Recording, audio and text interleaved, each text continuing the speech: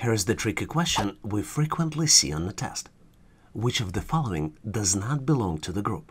And you're presented with 4 different shapes, which represent 4 different choices: A, B, C, and D. Do you see the answer? Please take a look carefully. Maybe give yourself 10 to 15 seconds, possibly pausing this video to see if you can come up with the answer on your own. Do you see the answer? Let's continue and reveal the answer together. Simple advice to you, always look for patterns. All figures here are considered asymmetrical.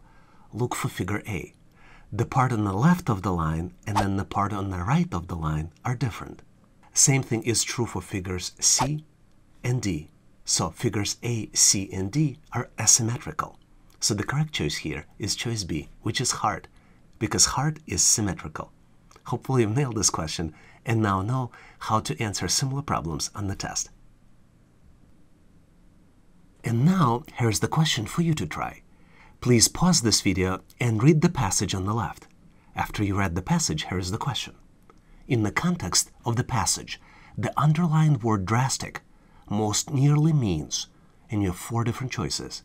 Choice A, durable. Choice B, confusing. Choice C, extreme. Or choice D, stable. If you feel that you know the answer, please post it in the comment section of this video. I will share with you my feedback shortly. I'm also planning to post a detailed answer in my future videos, so make sure to subscribe and review my latest videos on the topic to learn about the answer and how you can come up with the answer for the similar questions on the test.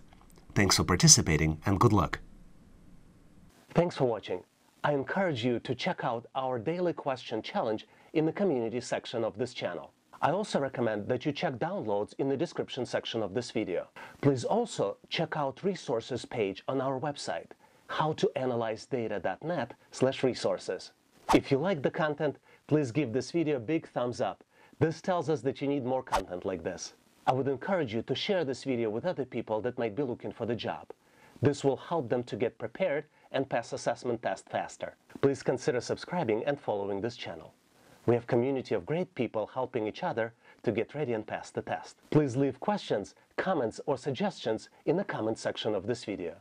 And all the best on your interview and assessment test. Thanks for watching.